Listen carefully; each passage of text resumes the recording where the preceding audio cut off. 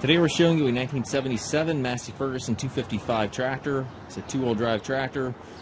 Has approximately 7,500 hours on it. The tractor was traded in locally here. It has been in our local area for the better part of its life. The tractor is, I would say, in fair condition. The cosmetics are so-so. Mechanically, the tractor does run and work. No known mechanical issues with the machine.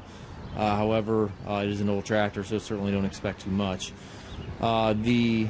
The wheels on the back are the solid wheels. They have basically, this was an Amish tractor, so basically you've got the original cast center there, and then they put a steel rim around it with a rubber tire. So the wheels are solid. They will not be flat ever. And we do also have the original rims and tires that go with the tractor as well. The original rims do have rust damage. And will need to be replaced if you want to use those, but those will come right with the tractor. These rims obviously are fine the way they are. So if you're looking for maybe a brush hogging tractor or something like that where you're going to take it out in the woods, don't want any flats, these wheels will make a pretty nice fit. Does have dual hydraulics, 3-point hitch, top link and drawbar both here.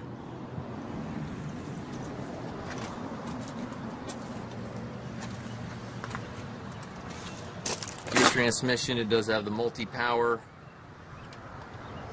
and the hours are, I believe we've got them down at 7340. That's currently what's on the meter, but I don't even know if the meter's working, so the actual hours are somewhere in that range, at least, I guess. So tractor is one of our budget-friendly tractors. It sells as is, where is. Any questions on the unit, certainly feel free to contact us.